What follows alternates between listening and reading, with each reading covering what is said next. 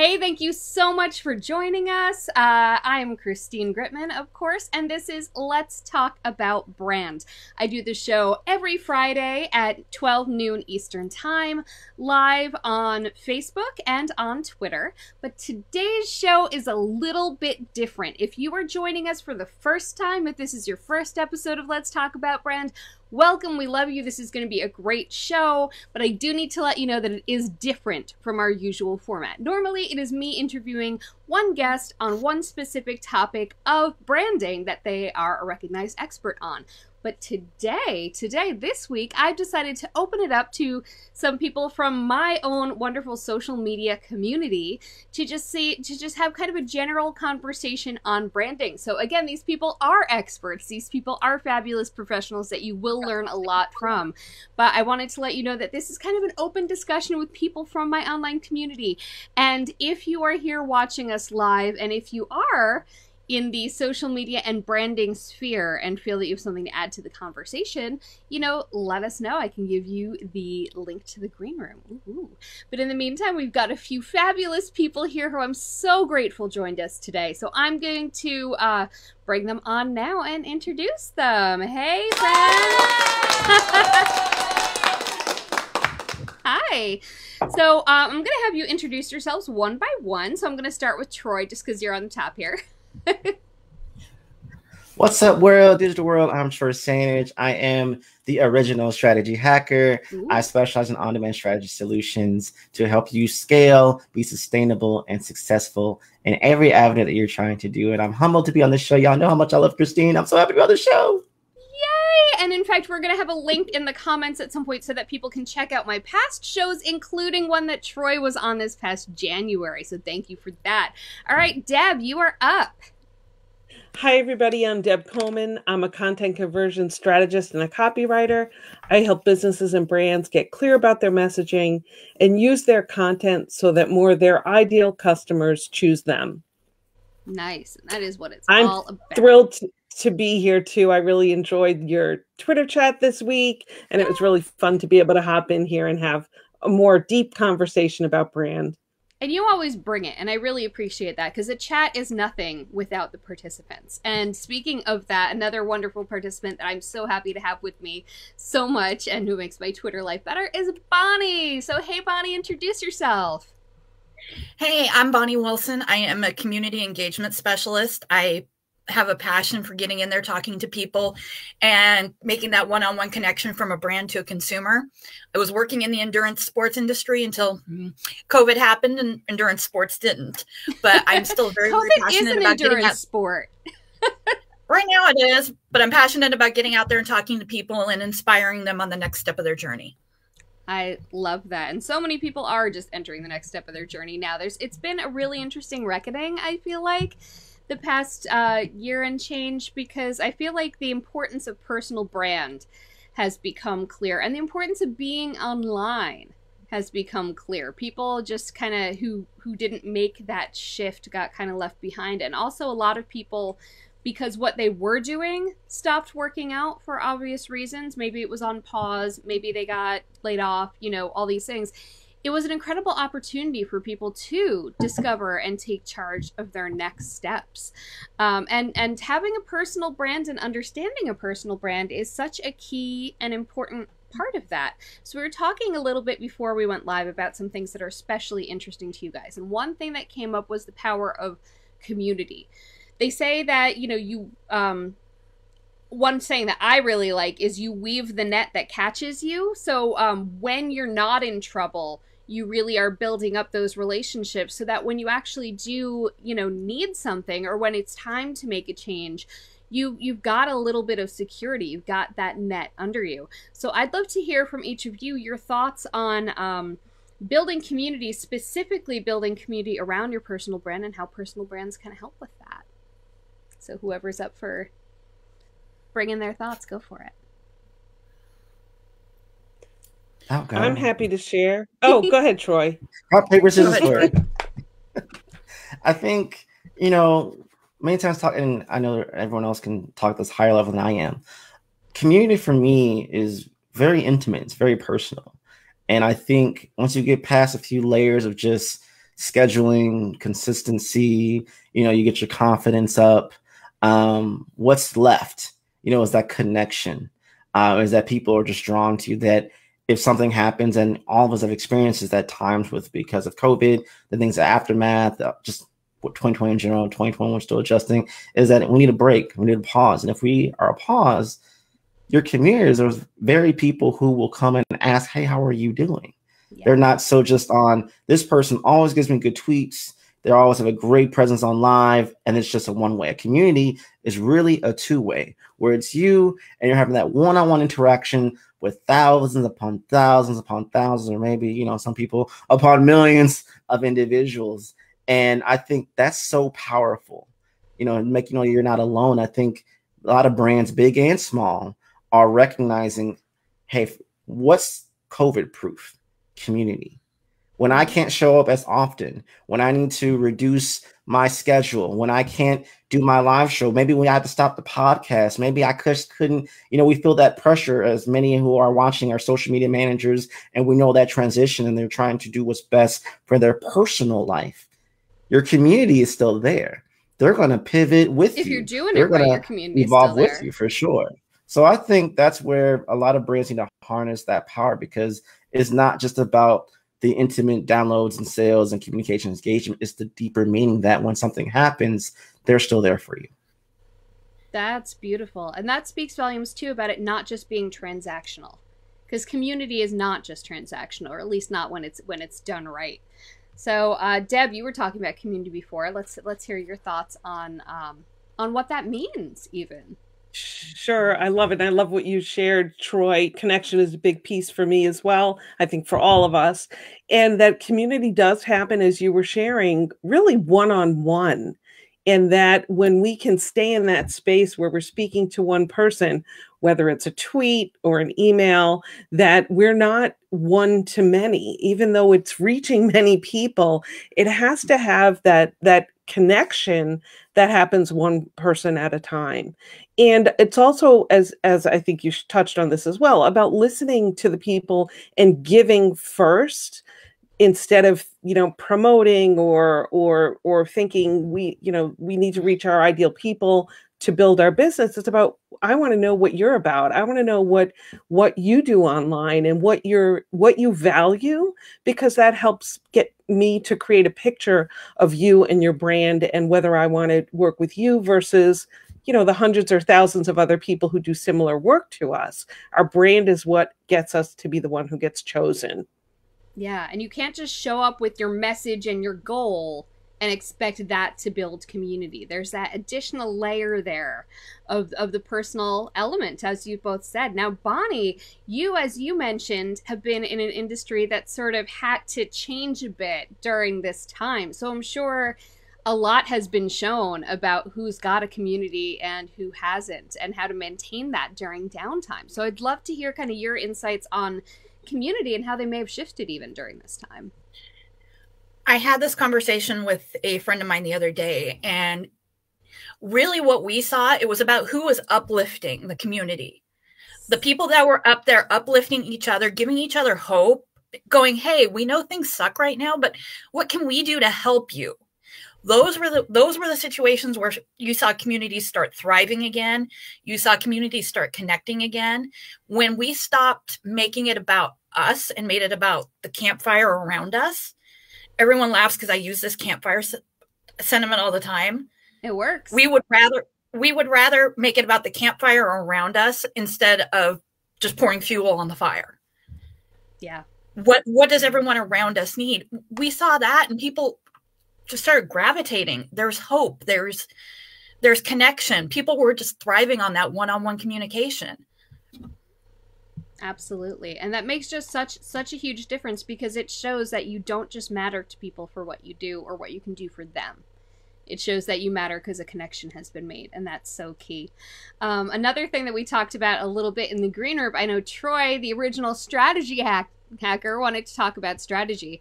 So that's kind of a delicate thing when you look at it in terms of community, because on the one hand, you need it to be genuine, you need it to be personal, you need it to not just be transactional.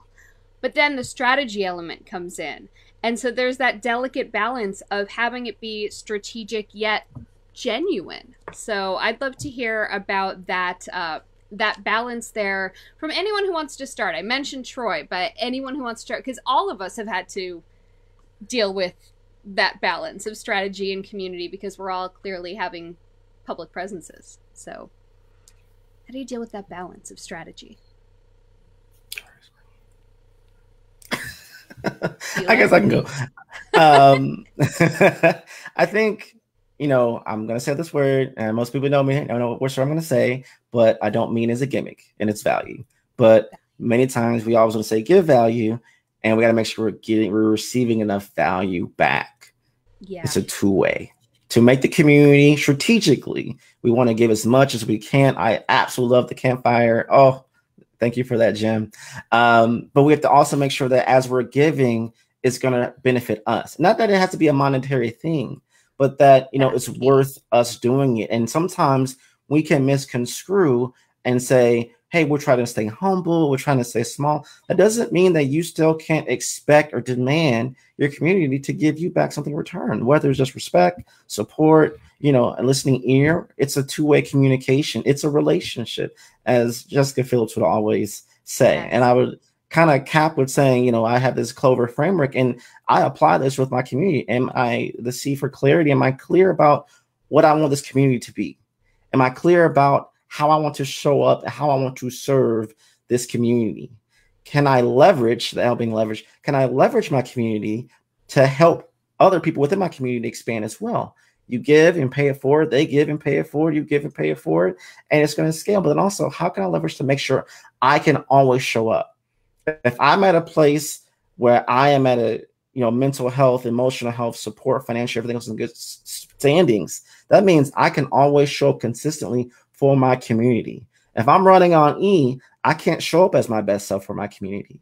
The O being optimization, there's going to be times where they may know you as a Twitter chat person. They may know you as a live person, a podcast person, different ways you show up in your community and your mediums and choice, that something may happen where you have to make a pivot, a shift for your personal reasons, for your business reasons.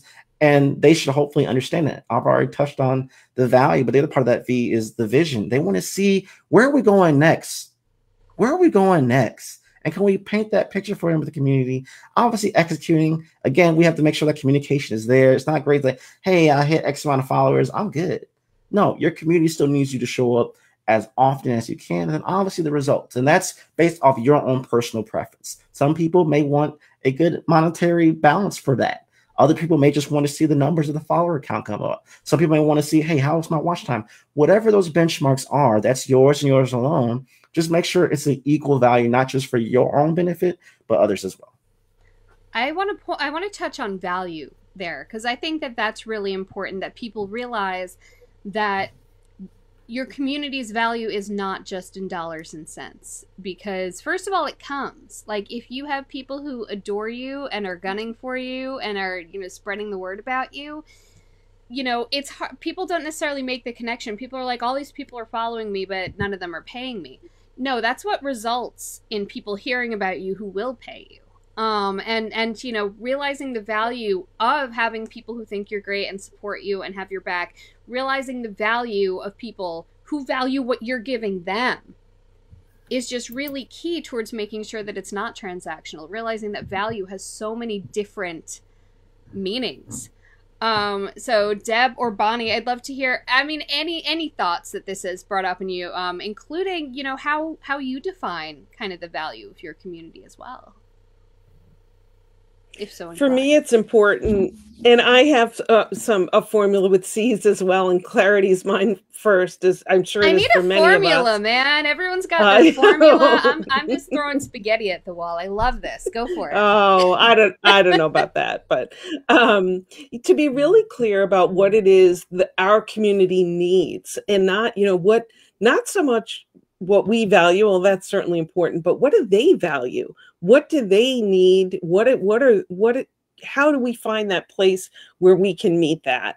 And as Troy was saying too, that it is a two-way process. And strategy, you know, is not a bad word. Like a lot of people tend to think of it as manipulating or hacks or that sort of thing. And it's not. Much like what you're laughing because I'm sure you hear it all the time. But it's you need to have a strategy or you are just throwing spaghetti at the wall. And although you said that, I know that's not how you work, Christine. But it is how many people work. They just go hop online and just hang out and have fun. And that's all great. But they're not building a business at the same time because they don't have any plan around what their intention is. And you're so right. It's not about the transaction or the sale, because our best supporters are often those people who will never buy from us.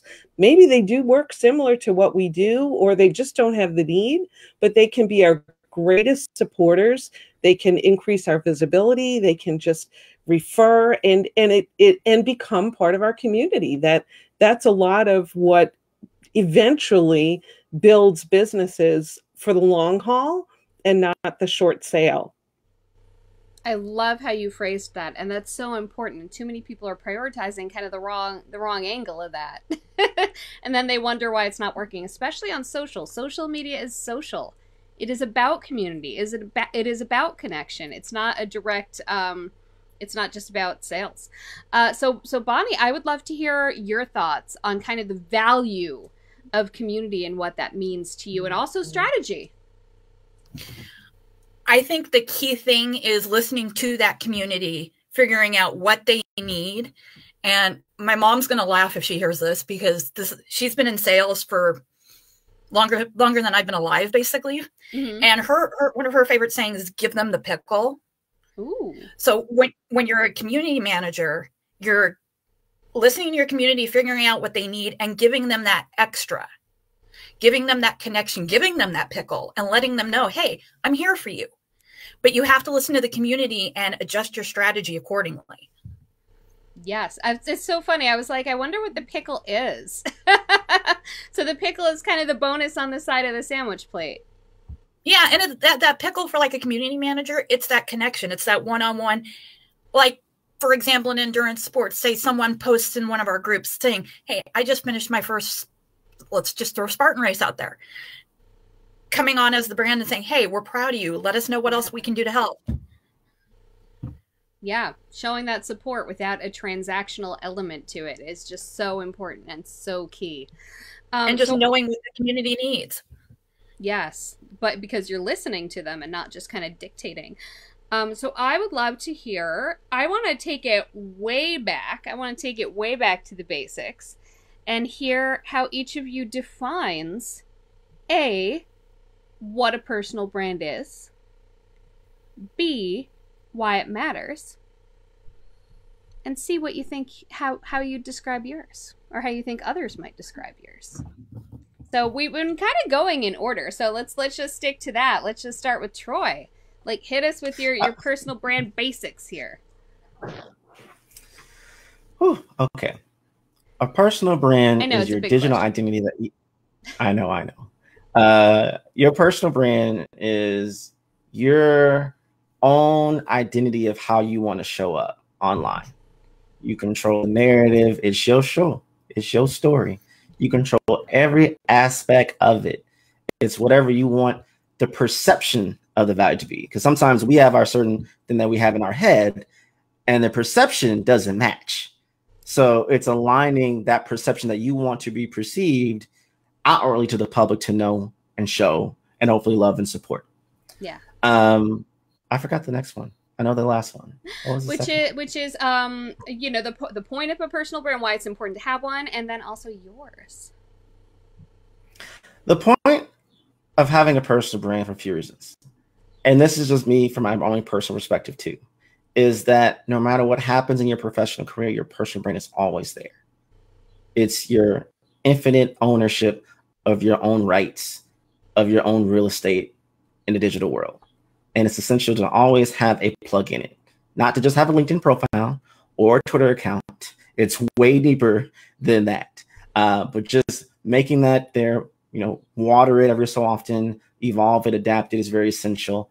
Many people, unfortunately, have lost jobs, have pivoted, have made shifts, but your personal brand is going to show that extended value, and it's always there. And in many cases, especially now, your personal brand is an extension of who you work for, who you work with. It's a benefit. They're not only choosing you, they're choosing your personal brand. So you got leverage, baby. And I guess I would say, as far as letter C for me, I just see my brand as just an evolution. I think I've always been a little Troy at the core. 5-year-old Troy, probably I'd go for that date internally. But I think it's just an always evolving thing that I never was just, I'm only this one thing. I'm going to expand as years go on, as my interests expand, as life changes, different things come up. So I think just giving myself grace to always be a student, forever student of discovering who Troy is now, learning from who Troy was, and looking toward the future of who Troy could become. And that, to me, is what I'm trying to make my personal brand to be. I like it. I like it. I also want to point out that we have a comment here that apparently Alex has actually heard the pickle thing. It was in a sales video that she watched, which I think is fantastic. All right, so then I'd love to hear from Deb. Again, the 3 questions are, and it's a bear. What's a personal brand? Why does it matter? And a little bit about the personal brand of Deb. Okay, let's see. No pressure. Personal brand, I see it I see it as the full expression of who we are as a person and as a business. And it is really that culmination of how we communicate, what's important to us, and what we stand for, and how we like to go about serving if we're in the service-based businesses. How, if we're a supporter, that needs to come through. If we care about certain things or the way in which something happens, there are a lot of people who do what we do, but they don't do it the way that we do it. And the delivery and the kind of space that you create when you're working with other businesses and brands is part of the process of how they choose who they want to be with and who can best solve the problem the way they want it solved, right? A lot of us can teach similar material, but we do it differently, or we support people differently. And that's really critical to bring into what we do. And I think the more vulnerable we can be, the better. Everyone has to figure out what that line is, what's important, what to feel private. But the more we can share those other pieces, as we all know, it's always the stuff that people pay attention to. It is. Right? That email that was more personal, that you might have even thought, I don't know if I should bother people with this. It's the one that people come out of the woodwork saying, we're here, we care about you. I've had that happen so many times that just shocked me. And it leads to connection. So to get to your part 2 of why is this important, that's why people connect with us. Yes. It's our personal brand. It's who we are. And the more we bring that into what we do, like we do, and I know you do so well, Christine, with your image, your face. So people know it's you, and we don't, we want to make it easy for them to remember us. We don't want them to see, a business name or say, wait a minute, who is that? I don't know if you've experienced, I've gotten emails from people that doesn't have any identifying information. It has the logo, and I think, I don't know who this is. Who are you? And why are you emailing me? Right, How do I get on this list? The connection is gone. And I've actually reached out and said, I didn't realize this was you. But all it would have taken was a little headshot or your name or something. So for me, it's all about connection, because I believe that is really the lifeblood of our business is how we connect with others and how we help connect them to the solution they're searching for.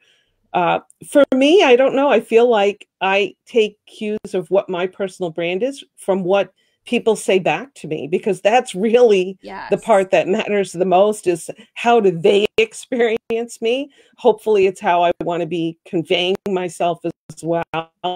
There are a lot of things, that I'm nurturing them, that I have a nice way of breaking things down into simple steps that they can implement, and that I have humor, and that I like to keep things fun and light. And for the people that I love to work with, that's important to them. And yes, I can do my thing. Like, that hopefully is just a given for all of us, that we can do the thing that they need help with. But it's all that those other pieces that really create the personal brand.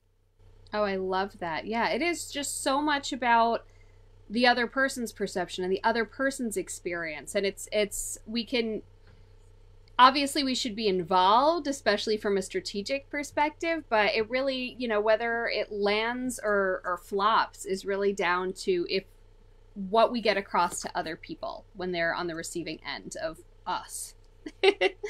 All right, so Bonnie, again, the $1 million question is, what is a personal brand? Why does it matter? And what is Bonnie's brand? I think a personal brand, it's all those little individual pieces that make you stand out from the person right next to you. Mm-hmm. What do you value? What things bring you joy? What fills your cup? What sparks your fire? And how do you bring that across to other people? I mean, do you like to do community service? Do you like to just be out there like you are, Christine, and communicate with everybody and engage and make that connection? Are you into that strategy? What are you into? What sparks that fire?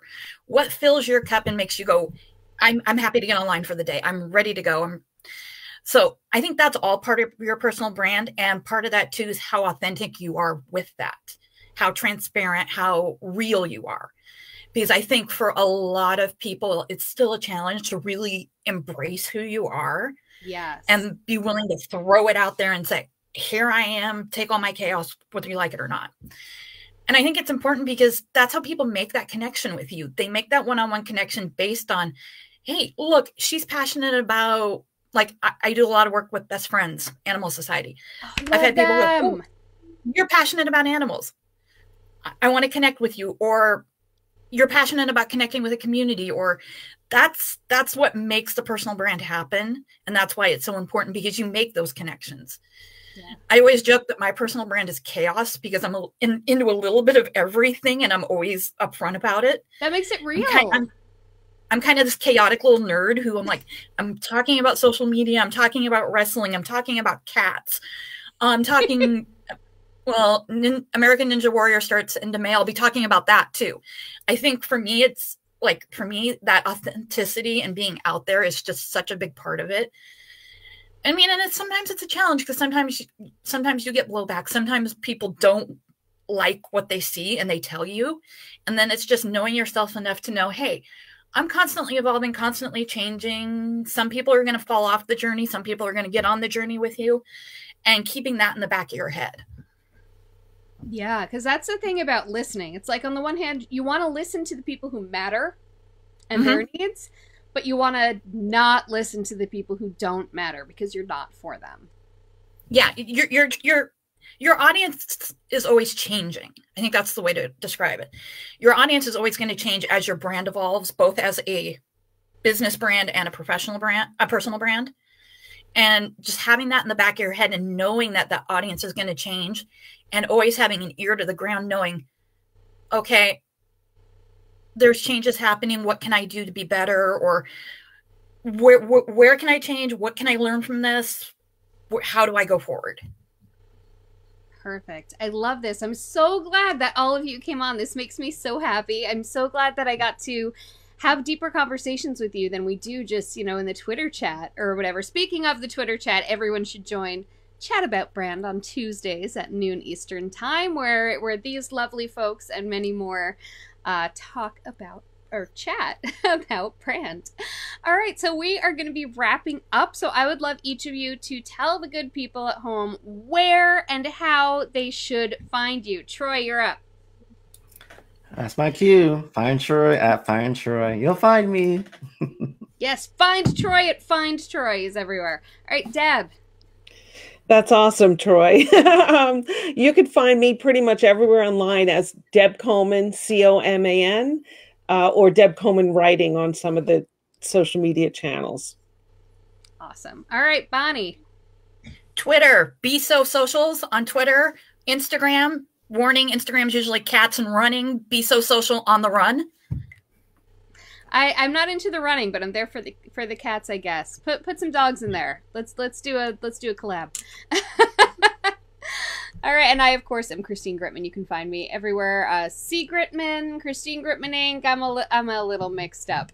Thank you so much, everybody, for coming on. I wanted to remind everyone that this was an unusual show, but I think it worked out so well, you guys.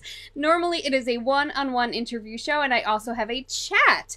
So don't forget about the chat. Tuesdays at noon Eastern Time, I have a Twitter chat about brand, and it is always on the same topic as the Friday live show. It's just the Tuesday chat doesn't have a guest. It's all about the community, of which those lovely people you just saw are a key part. So next Tuesday, our chat is going to be about branding with visuals. It doesn't just mean make everything red. There's so much more to it, and we're going to be discussing what more there is to it on Friday on this lovely show with the fabulous Annette McDonald, the founder of Easel. So you're definitely going to want to check that out. The chat is Tuesdays at 12 noon Eastern. The show is the show is Friday at 12 noon Eastern. I like keeping it simple. I like noon. So definitely join us for both of those. And I believe there is also a link in the comments if you want to catch up on past episodes of the show and past moments of the chat. Thanks so much for being here. Bye.